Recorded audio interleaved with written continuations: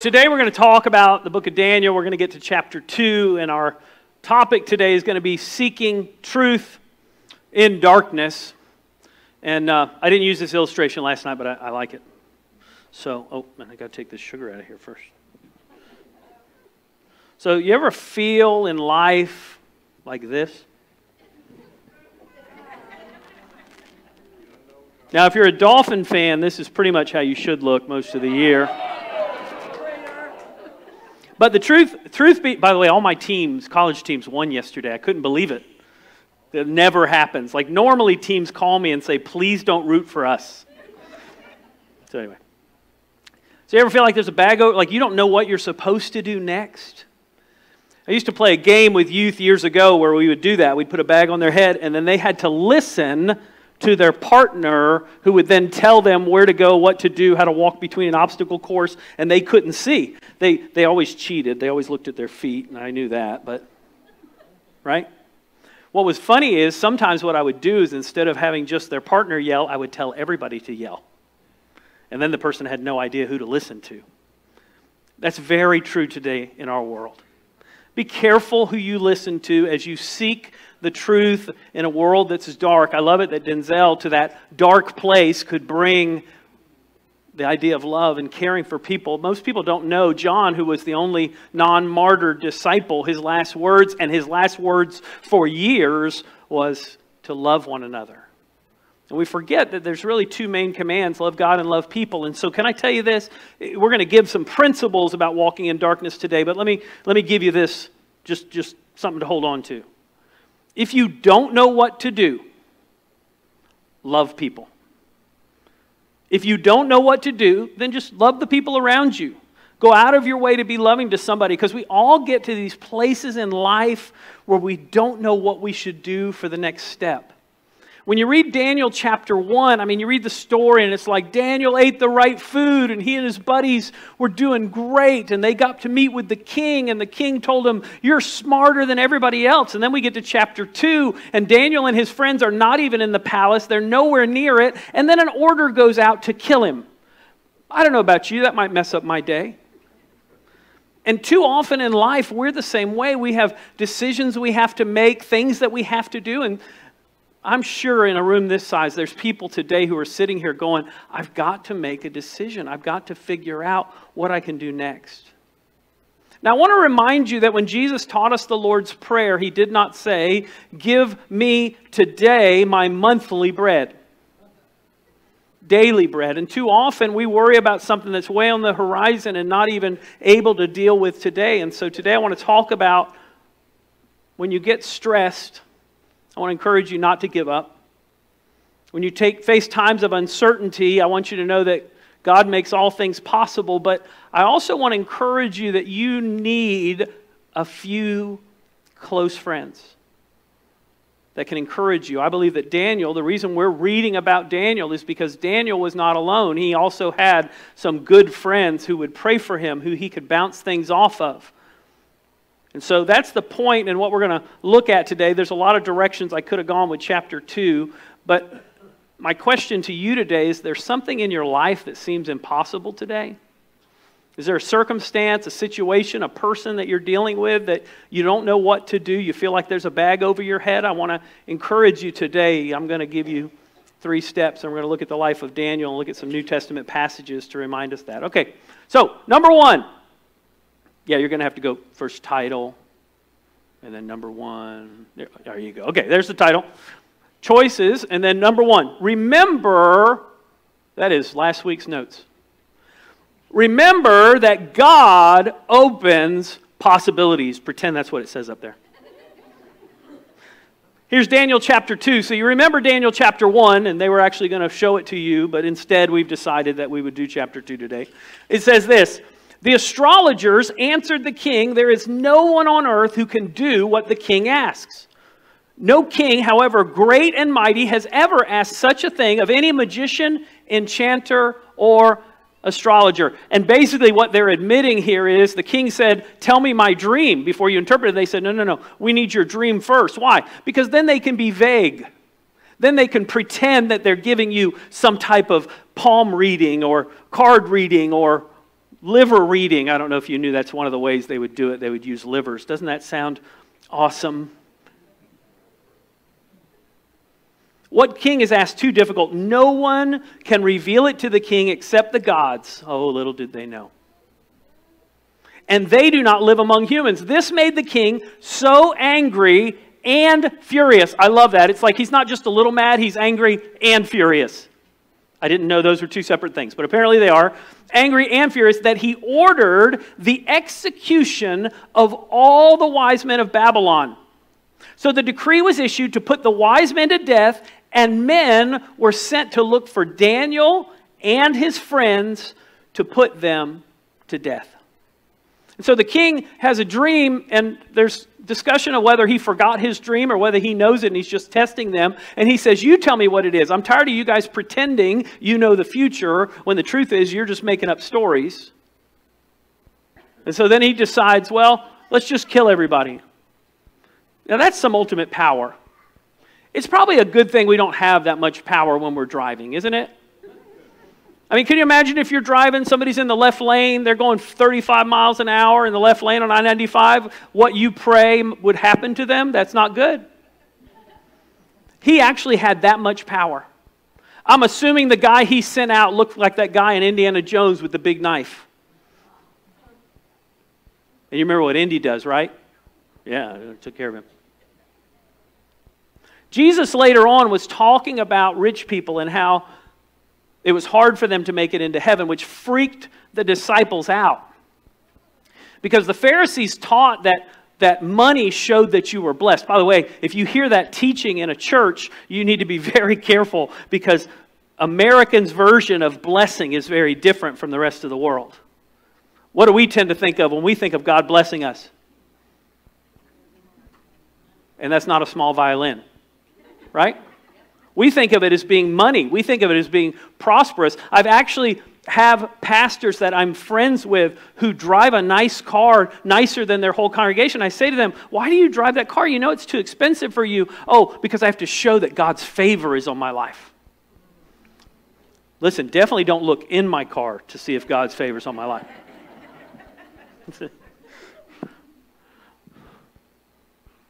Ricky, you got any detail jobs? I think I'm going to... Okay, never mind. So Jesus is talking to the disciples and he's saying it's hard for a rich man to give up his riches to make it into heaven. I mean, it's like if he went through the eye of a needle, and even if that is a gate in Jerusalem, it's still such a big deal. So the disciples are like, then nobody can get saved. I mean, if a rich person can't get saved, how can us poor people get saved? And I love what Jesus says here, but it's not just applying to this situation. I want you to see what he says. Jesus looked at them and said, with man, this is impossible, but with God, all things are possible. Listen, I know when somebody says something to you, or if you're dealing with something at work, or you're dealing with something with a relative, maybe you're dealing with a situation in your life and you don't know what to do next, and you feel like there's a bag over your head, I just want to remind you that God loves to do the impossible. And I feel like so often when we pray, God may not answer the prayer the way you want. By the way, I pray that way sometimes. I'm like, you know, God, this is what I want. Would you do this? It'd be great if you would do this. But guess what? God doesn't always do what I want. But one of the things I've noticed over and over again is so often, even when God doesn't change a circumstance, doesn't change a situation, you know what he changes? Me. Eric, I'm going to walk you through this. You know, every once in a while somebody will say, God doesn't give you more than you can handle. And if somebody says that to you, just smile and nod and be nice to them. And then think about what I'm about to tell you, which is God often gives you more than you can handle. Because the point is, you are not the one that needs to handle it.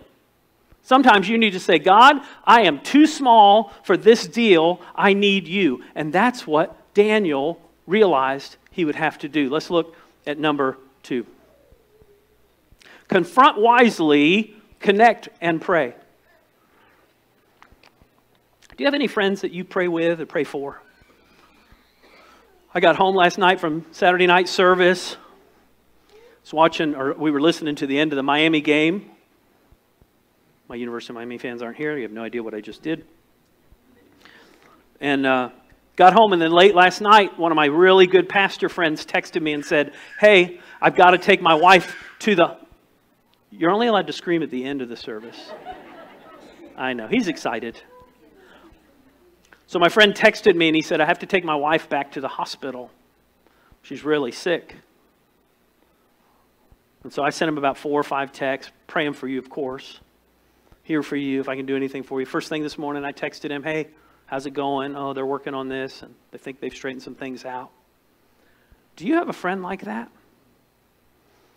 Everybody needs someone in their lives that they can talk to. And let me tell you about crazy people.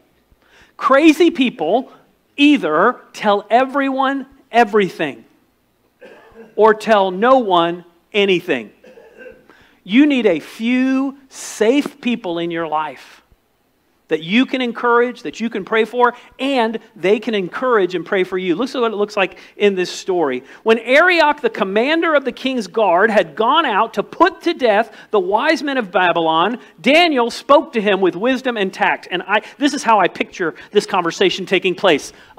Hey, keep your sword over there for just a second. I got to ask you a couple questions. I mean, this guy's sent to your house to kill you. I would be a little nervous. I don't know that tact would be my next thing, but that's what it says here. And what happens? Daniel spoke to him with wisdom and tact, and he asked the king's officer, why did the king issue such a harsh decree? Is that an understatement or not? Arioch then explained the matter to Daniel. At this, Daniel went to the king and asked for time so that he might interpret the dream for him. Then listen to what happens next.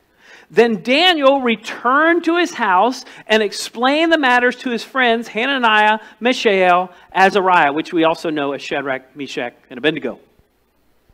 He urged them to plead for mercy from God of heaven concerning this mystery. Why? So that he and his friends might not be executed with the rest of the wise men of Babylon. During the night, the mystery was revealed to Daniel in a vision. Then Daniel praised the God of heaven. Couldn't God have given Daniel this information beforehand? Couldn't God have showed him what was going to happen?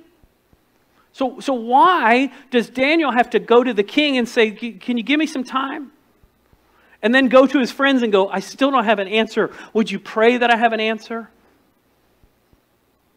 I believe so often we find God in the waiting.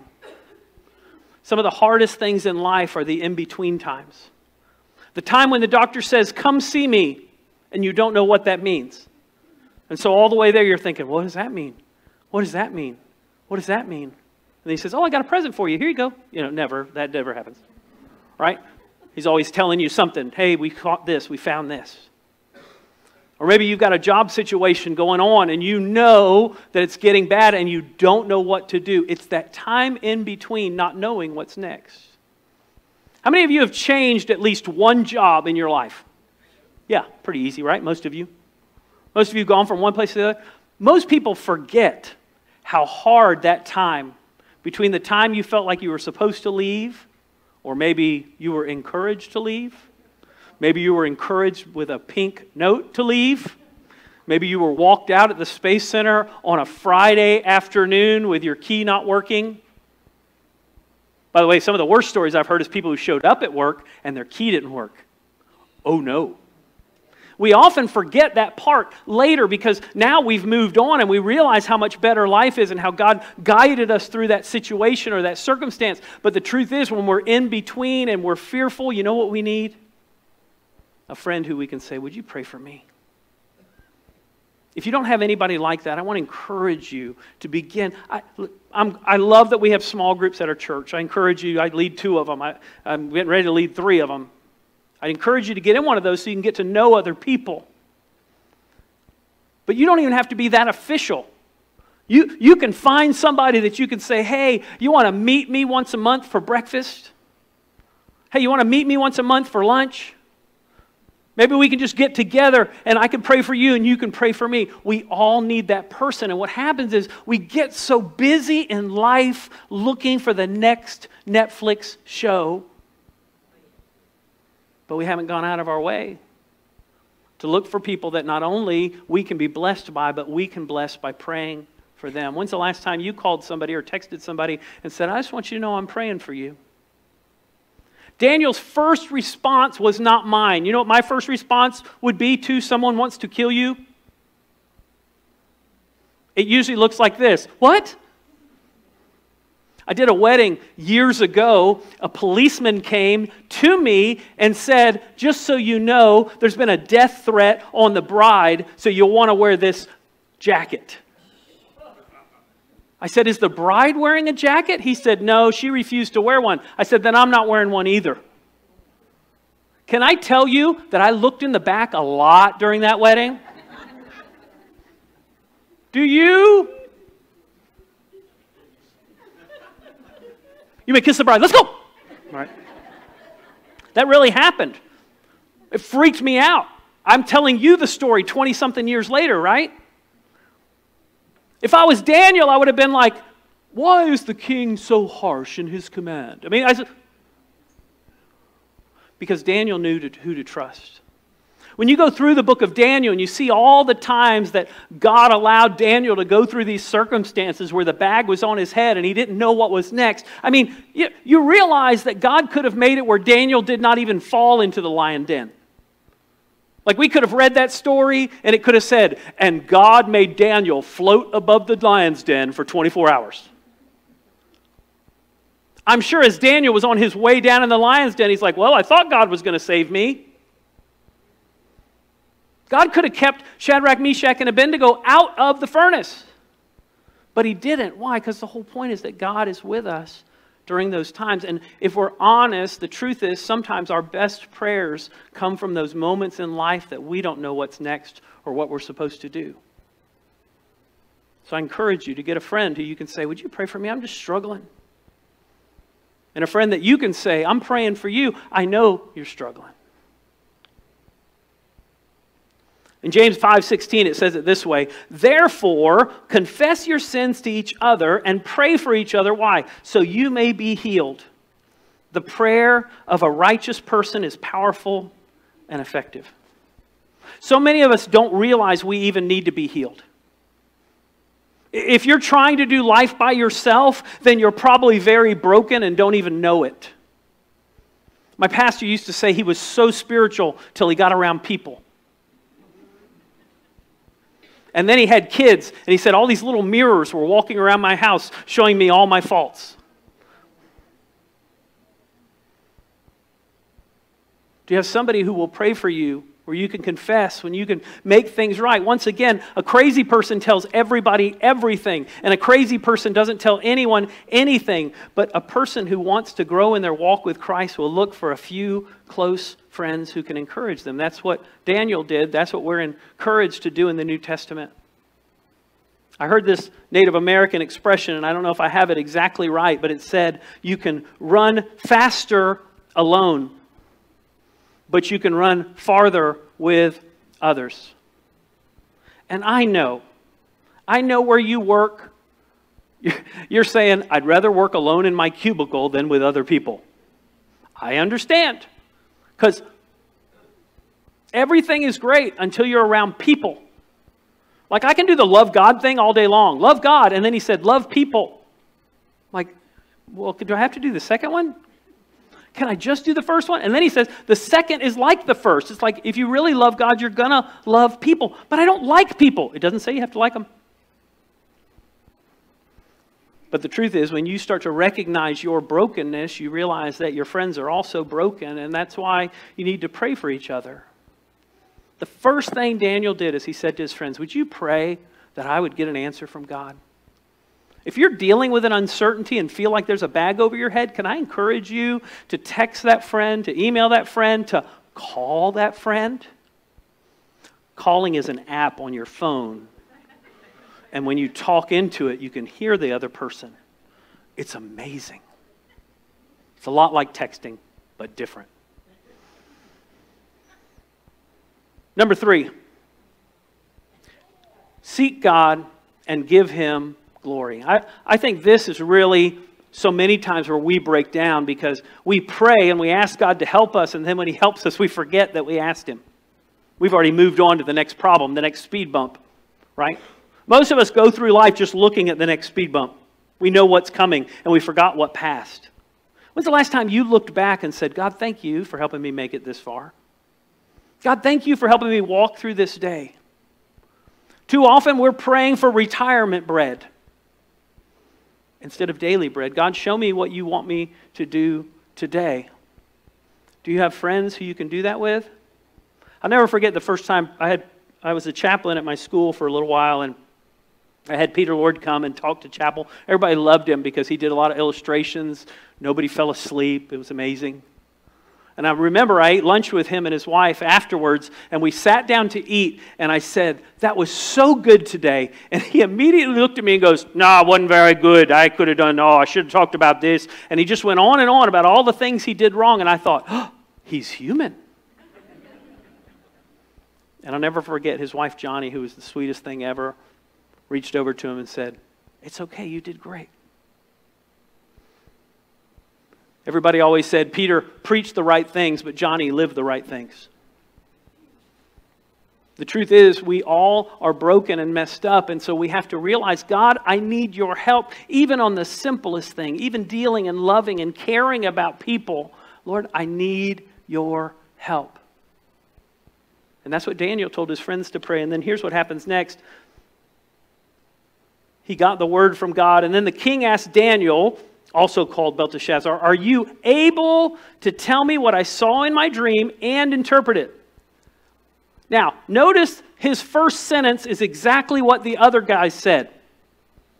No wise man, enchanter, magician, or diviner can explain to the king the mystery he's talked about, comma. I don't know about you, that would not have been my first sentence.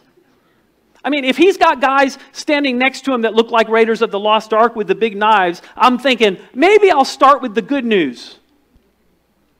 But Daniel wants the king to know, I can't do this in my own power. And so he continues. But there is a God in heaven who reveals mysteries. He has shown King Nebuchadnezzar what will happen in the days to come. Your dreams and visions that pass through your mind as you were lying on the bed are these. And then Daniel goes into that whole prophecy. That's not really our focus today, but it's a pretty neat prophecy about a statue and toes and all kind of cool stuff in there. And then a few verses later, the king said to Daniel, surely your God... And Daniel said, don't call me Shirley. That's not in here. Okay. Surely your God is the God of gods and the Lord of kings and a revealer of mysteries. For you were able to reveal this mystery. Then the king placed Daniel in a high position, lavished many gifts on him. By the way, some of the gifts they liked giving in Babylon were gold and frankincense and myrrh. Just so you know, it's just kind of a coincidence, isn't it? He made him ruler over the entire province of Babylon and placed him in charge of all of its wise men. I wonder how the wise men knew about the star and the Messiah. Moreover, at Daniel's request, the king appointed Shadrach, Meshach, and Abednego administrators over the province of Babylon, while Daniel himself remained at the royal court.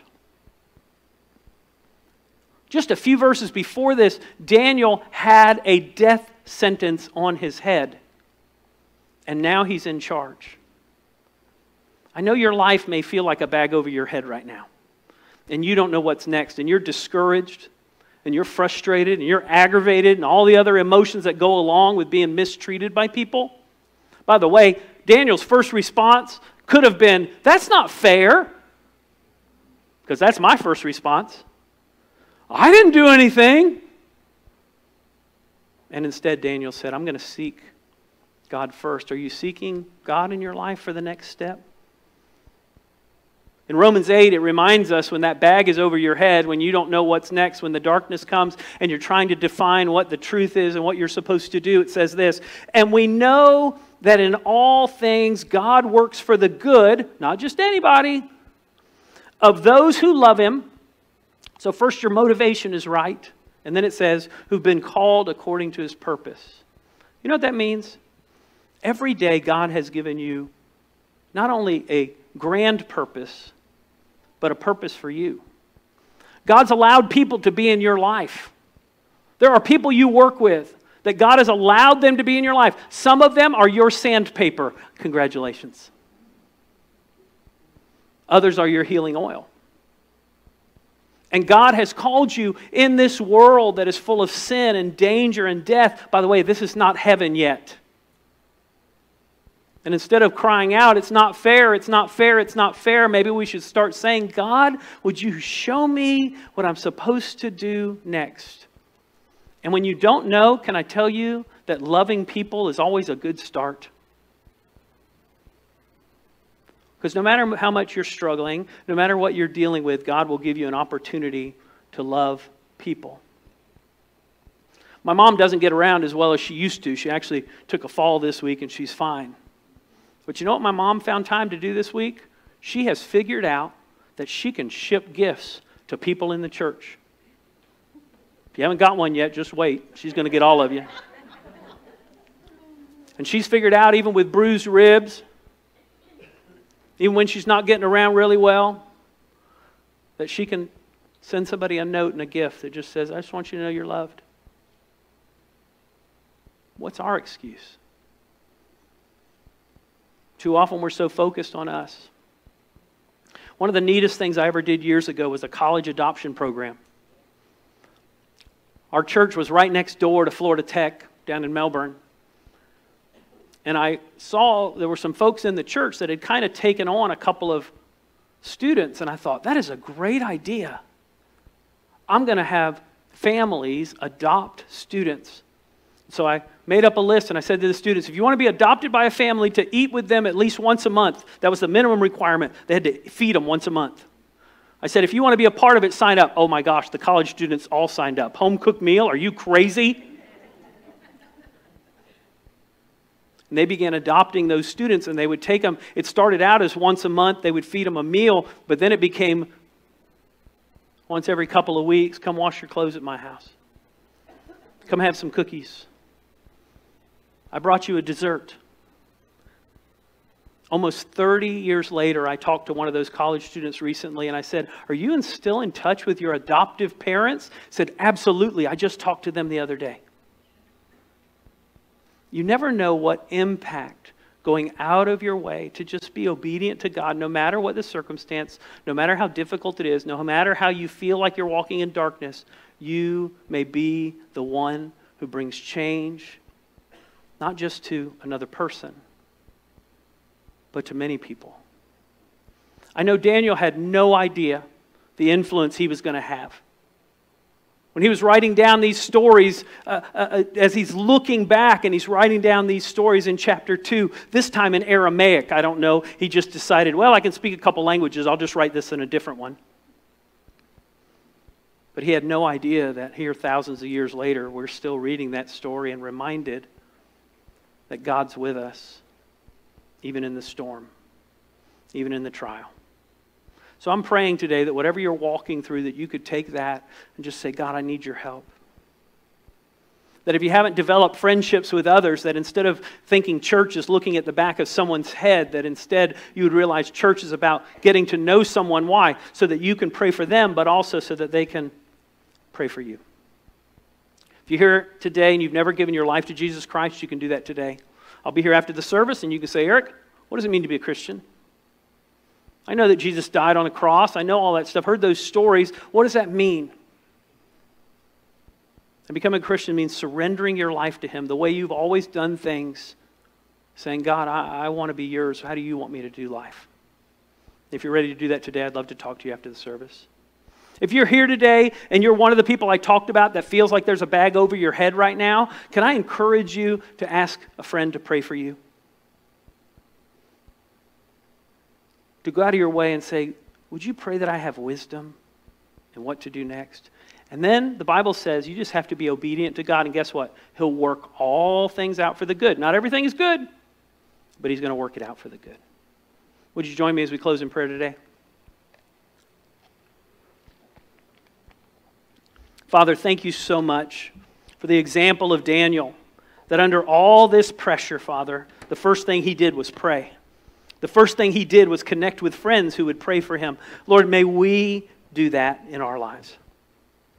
Father, you said that the prayer of a righteous person is powerful and effective. So I pray, Lord, that you would bring just people who love us and love you into our lives to pray for us.